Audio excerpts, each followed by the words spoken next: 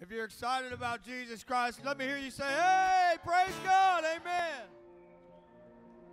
We're a Christ-centered organization, and we want to see lives change. And we know that the gospel of Jesus Christ is where life change happens. Reaching the hard to reach with the gospel of Jesus Christ. We want to see you raise your kids in the church house and not the dope house, amen. John chapter 3, we'll start in verse 1. There was a man of the Pharisees named Nicodemus, a ruler of the Jews. This man came to Jesus by night and said to him, Rabbi, we know you're a teacher from God. No one can do these things, these signs, unless God's with him. Jesus answered him, most assuredly I say to you, unless one is born again, you cannot see the kingdom of God. Nicodemus said to him, how can a man be born when he's old? What's that say? It says Nicodemus was an old man. That's a Bible nugget. He was an old man. How can a man be born again, born once again when he's old? Can he enter into his mother's womb a second time and be born? Jesus said, most assuredly I say to you, unless one is born of water and spirit, he cannot enter the kingdom of God. That which is flesh is flesh. That which is born of flesh is flesh. And that which is born of the Spirit is spirit. Do not marvel. That word marvel means amazed. Don't be amazed that I said this to you. You must be born again.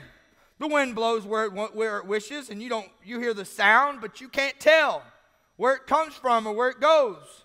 So is everyone who's born of the Spirit. Nicodemus said to him, how can these things be? And Jesus said to Nicodemus, you're a teacher of Israel, and you don't know these things? Most assuredly I say to you, we know and testify what we see, and you do not receive our witness. I told you earthly things, and you don't believe. How will you believe if I tell you heavenly things?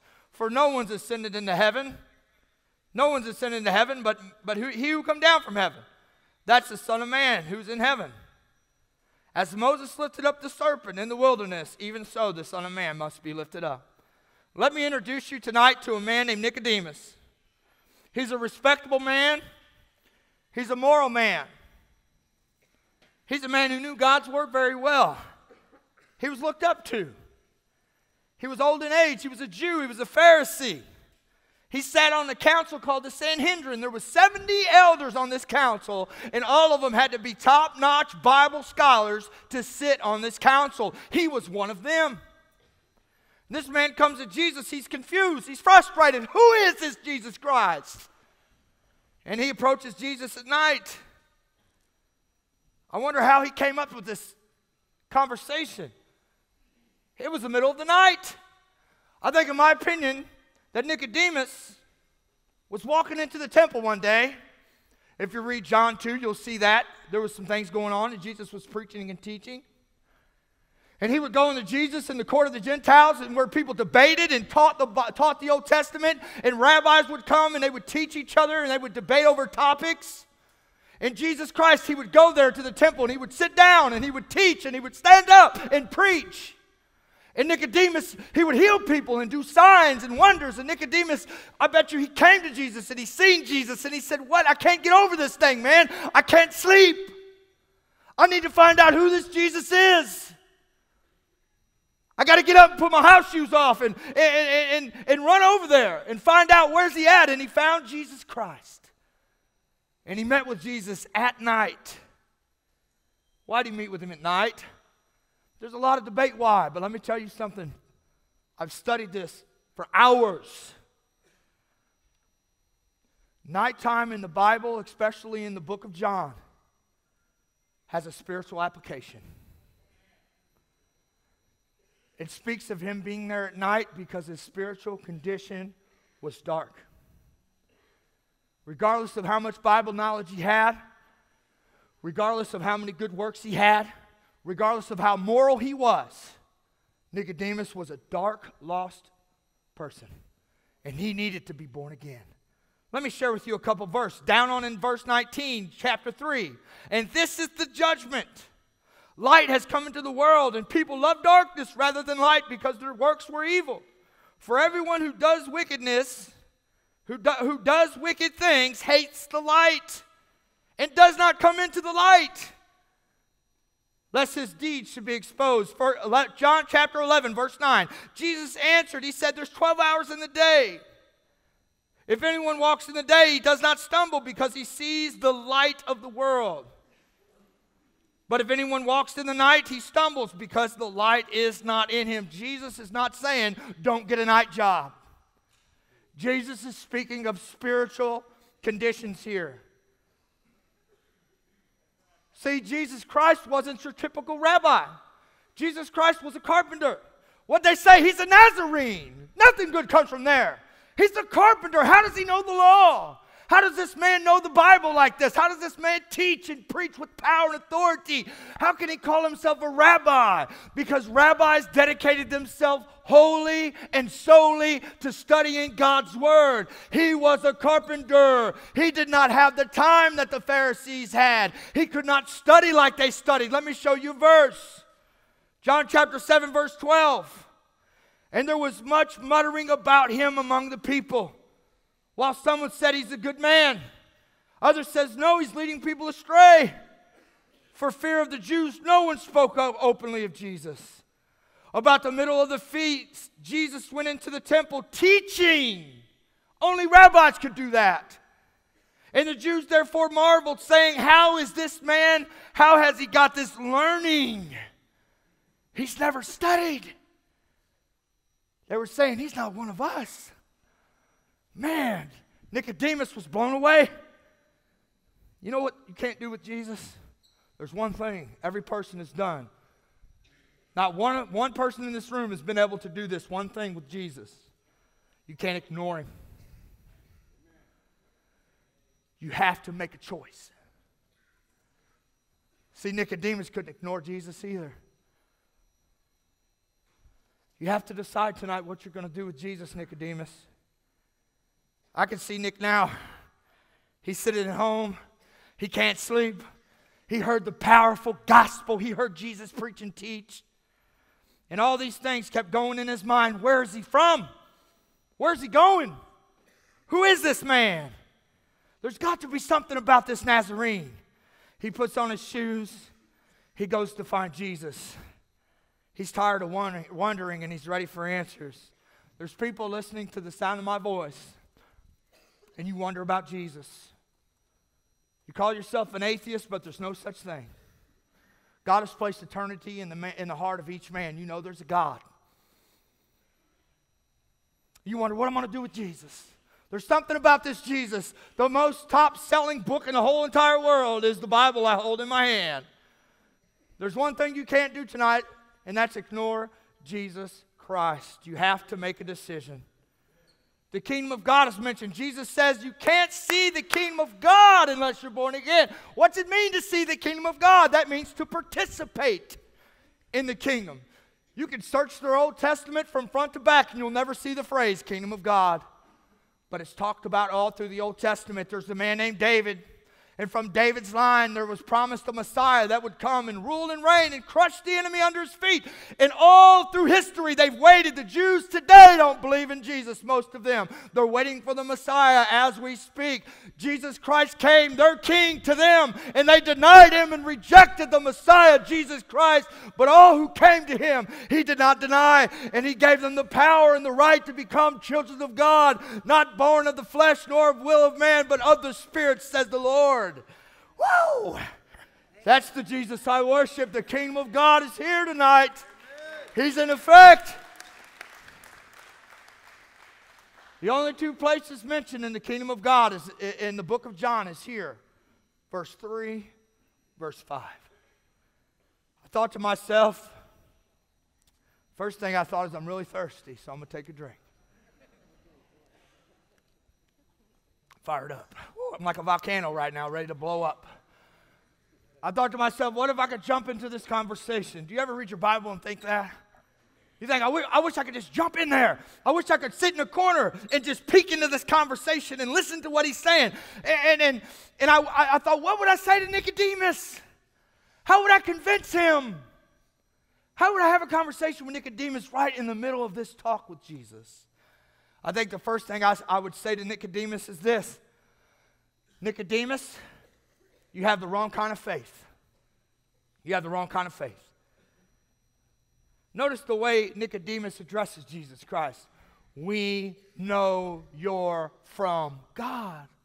No one could do the signs that you're doing unless they were from God. Nicodemus said, I believe. I believe Jesus. I believe Jesus is from God.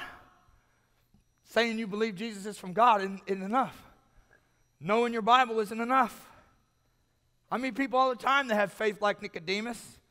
They have head knowledge, but they've never been born again. There's an 18-inch gap between your heart and your head, brother. And there's something that gets lost right here. Nicodemus had fleshly knowledge. He went to the temple, he prayed, he gave, he taught the Bible, but he had no understanding of spiritual things. What kind of faith did Nicodemus have? Nicodemus had superficial faith and head knowledge, and that was it. John chapter 2, verse 23 through 25 leads into John chapter 3, verse 1. Look what it says right into this. John chapter 2, verse 23. Now when Jesus was in Jerusalem at Passover at the feast, many believed in his name when they saw the signs he was doing. But Jesus on his part did not entrust himself to them because he knew all men. He needed no one to bear witness of man, for he himself knew what was in men. He knew the heart condition of every single man, no matter how good they may seem. I could see people bringing people to Jesus. This is a good guy, Jesus. This is a guy that keeps the law. This is a guy who goes to church. He says, I will not entrust myself to no men because I know what is in all men. I'm not here to offer you presents, so to speak. I'm not here to offer you food, so to speak. I want you to eat. I want you to get full. I want you to put some clothes on your back. I want to see your kids blessed for Christmas, but the best gift I have tonight is Jesus Christ, the risen Savior. I promise you, he has life.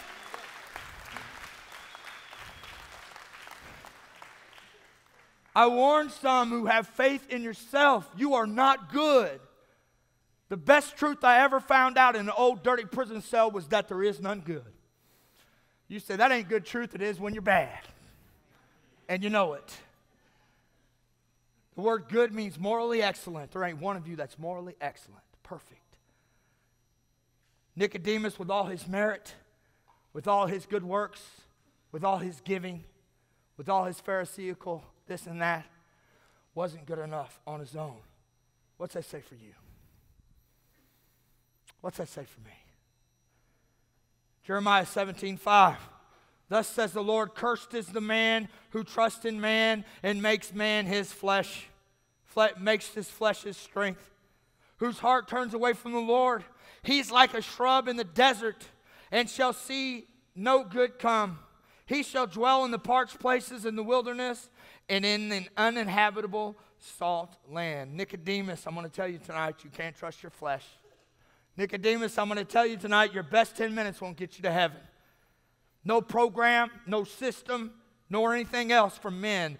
The problem with God's law is not God's law. The problems with trying to fulfill God's law is sinful men who fall and fail. Why do we have God's law? Why do we have the Old Testament? To show us our spiritual condition, and none of us are good enough on our own. Some of you may come from the penthouse. Some of you may come from the poorhouse. But I'm here to tell you tonight, no matter where you're at, you're a filthy, rotten sinner outside a relationship with Jesus Christ. And we all need to bow our knees and accept Christ. Some of you have never done drugs or never seen a day out on the street. But you're no better than a junkie with a needle in his arm. I don't care where you come from, because we're all wearing the same shoes tonight.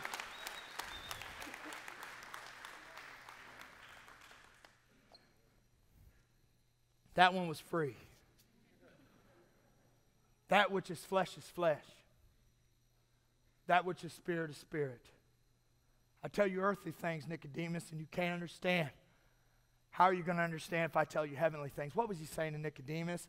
You can't understand spiritual things because you haven't been born again. with all your head knowledge, you had no heart knowledge. Your spiritual condition was dark. One of the greatest privileges I have in this ministry is picking people up straight out of prison. I love it. I'll only miss it if I have to. And I got the privilege of picking one of my old friends up off the bus, and I'll tell you the truth. And I told him this, and he's here, and he'll tell you I told him. I said, I almost didn't take you. Because the Bible says a prophet has honor except for in his own country, around his own people. And me and this man, we ran together. We ran the streets. We ran the streets together. We fought together. We did prison time together. I picked him up off the bus. Took him for a big, greasy double cheeseburger and a chocolate shake and a supersized fry with salt all over that sucker, man. And I said, here, have that, right?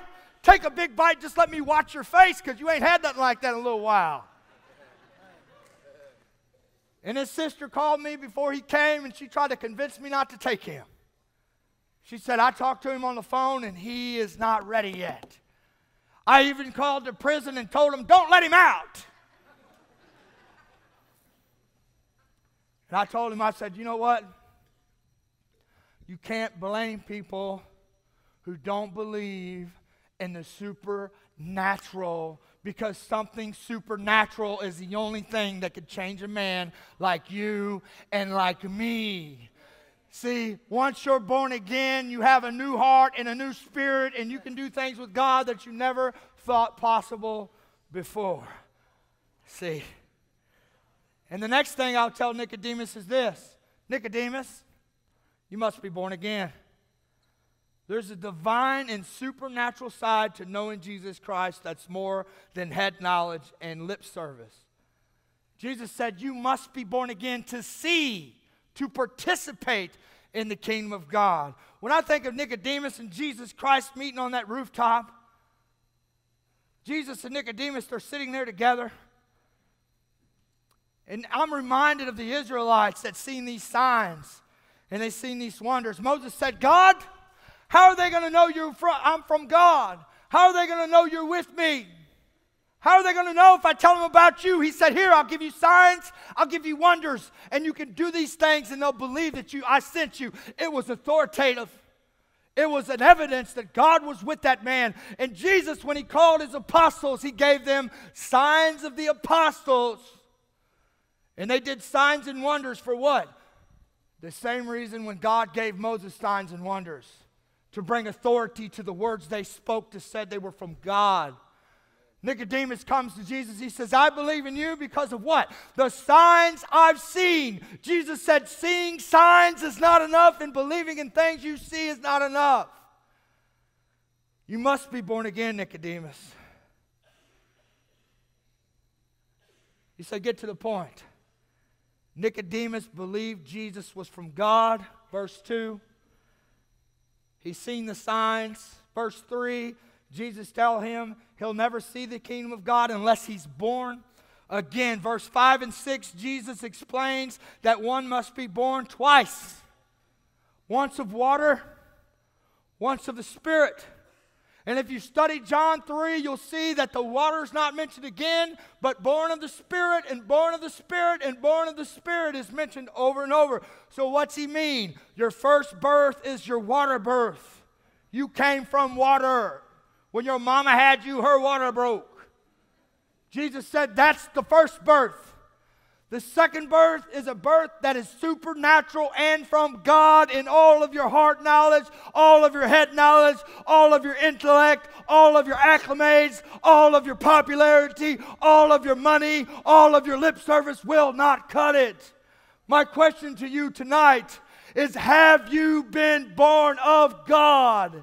Have you surrendered your life to Jesus Christ and been born again, friend?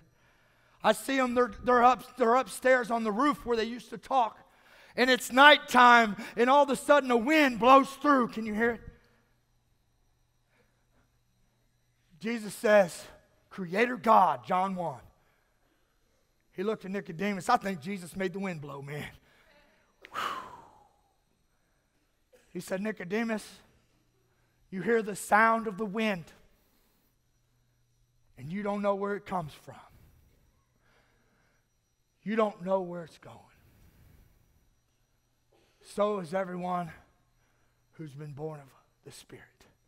The word wind and spirit in the Greek are the exact same word. Listen to me tonight. They didn't have meteorology. Two ancient mysteries to these people. Where did the wind come from? Where is the wind going? Jesus said, just like that, ancient mystery, it's the same with God. The next time somebody tells you, show me your God and I'll believe, tell them, show me the wind. You can't see the wind, but you can feel the wind, you can hear the wind, you can see the power of the wind. I can feel God. I can see the power of God. Listen, God is uncontrollable. The wind is uncontrollable. God is all powerful. The wind is all powerful. God is unstoppable. The wind is unstoppable. And so are those who are born of God. You want to be powerful, unstoppable. Surrender your life to Jesus Christ tonight. I can show you people in this room who were prostitutes with needles in their arms, who are now Sunday school teachers at local churches in Springfield, Missouri. I could show you a man in this room, his whole life, he grew up in the streets. He never had a job except for when it was in the chow hall in prison. He gave his life to Jesus Christ, got married. He was never a part of his children's life. And today he's a part of every one of their lives. He's buying a home. He's an electrician. And he's 5 years clean off of drugs and alcohol in this room. Show me the wind. I'll show you my God.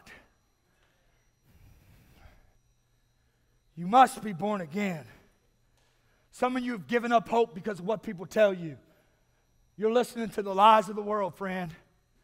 They say you'll always be a junkie. How many have heard this? You'll be just like your daddy. You'll never amount to nothing. That's a lie. Listen, my Bible is full of people who show me I'm a poster child for Christianity. Yes, I was homeless. Yes, I was in prison. Yes, I had track marks up and down my arm. Yes, I would have stole the gold filling out of your teeth while you was asleep. But God saved me, changed me, raised me up, and gave me life. And if He can do it for me, He can do it for you. The Hebrew word spirit brings life. These people lived in a dark, parched, desert land. Jesus says He come in the middle of a feast, and they were pulling out the water of the well, and they were marching around, they were chanting. And Jesus said this in John 7:38, whoever believes in me, as Scripture says, out of his heart will flow rivers of living water. Now this He said about the Spirit, who those who believed in Him would receive. For as yet the Spirit had not been given because Jesus Christ was not glorified yet. Born of the Spirit. Jesus offers you life tonight, a purpose. And the last thing I'll say, and we'll be done, pay attention. Nicodemus, you got to meet Jesus at the cross. You got to meet Jesus at the cross. You know what altars are for? Death, not life. This is a place. You know what the high priest and the priest were? Butchers. Butchers. Bloodletting, making sacrifices over and over again that could never take away sin. When we come to the altar, guys, we surrender our lives. We die to ourselves. We put it all on the cross. My prayer was something like this. God, use me like the dope used me. Use me like the dope used me. Give me a purpose. I surrender my life to you. I'm on prison welfare. I ain't got nothing. I ain't got nowhere to go. I got a card I'm leaving prison with not enough money to get a bag of chips and a soda at the Greyhound in Kansas City. Am I talking to somebody tonight? But I had Jesus. Give me a purpose. I had to die. Some of you need to have a funeral for yourself. You need to have a funeral tonight for you. It ain't about you. Christianity is not a selfish gospel. It's a die to yourself gospel. You have to meet Jesus at the cross. This conversation had an effect on Nicodemus. He leaves scratching his head. How can a man be born again once he's old? How can I go into my mother's womb? I don't get it. He went home and got to stewing on him. John chapter 7, we see a meeting with the Pharisees. And who stands up for Jesus? Nicodemus. Nicodemus. They rebuked Nicodemus. God was working on his heart. And then he met Jesus at the cross and helped Jesus down off the cross in John chapter 19. Have you met Jesus at the cross? When was the day that you surrendered your life to Jesus Christ? Say, God, I give you my life. I believe you died on a cross. I believe you rose again. I'm here tonight to surrender everything over to you. I'll give you everything, God. Give me a purpose.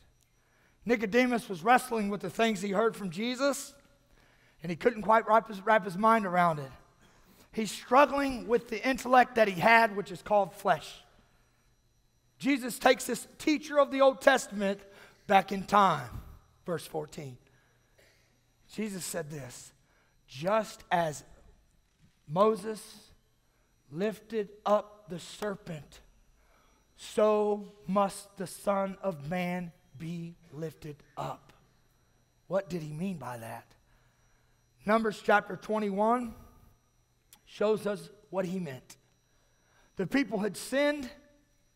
God sent judgment in the form of these serpents or scorpions, whatever you want to call them. And they went through judging the camp. They bit people, and when they bit people, those people that they bit were infected, and those that got bit by the serpents died. The people came to Moses and said, Moses, we're sorry, we've sinned against God, pray for us. And Moses prayed for them, and God said, this is what you do. Make a stick with a serpent on it, hold it up, and everyone who looks to that serpent will be saved. Now, you didn't have to be old to look. You didn't have to be educated to look. You could be young and look. You could be a Jew or a Gentile and look. But you had to look to the serpent by faith. Just as the serpent was lifted up, so must be the Son of Man. Nicodemus met Jesus at the cross. He came to that cross with a man named Joseph of Arimathea. He reached up to that cross and he grabbed Jesus' limp, dead limbs, and he worked hard to pull him from the spikes. And as he sweat, as he was shamed, as he didn't care what his friends thought about him, as he gave up on his religion, he was up there fighting to get Jesus off the cross. Nicodemus and Joseph pulled Jesus off that cross, and they put him on their back, and they carried him to a tomb nobody had ever lived in, who'd ever been buried in. And he put him in that garden tomb. And 3 days later, Jesus Christ, he rose from the grave. Amen. What happened to Nicodemus? The conversation with Jesus changed his life. He met Jesus at the cross. What will you do with this conversation tonight? What will you do with the Jesus we preached? The Bible's very clear. Repent and believe. Repent means forsake your sin. You're a sinner. I'm a sinner in need of a Savior. We've all sinned and fallen short of the glory of God, but here's the good news. We're really bad sinners, every one of us, but we've got a really good God. And it's not by anything I can earn on my own. My best day on earth will lead me straight to a devil's hell. It's by the work that Jesus Christ carried out. Tonight, I lift up Jesus, just like the Son of Man was lifted up. If you'll trust in Jesus Christ tonight, if you'll come to the altar when we give our altar time, and you say, God, I want to give my kids a better present than anything up in that room. I want to give my kids a new mom. I want to give my kids a new dad. I'm ready to surrender my life to Jesus Christ and lay it all on the line. Would you bow your heads with me tonight? Every head down, every eye closed.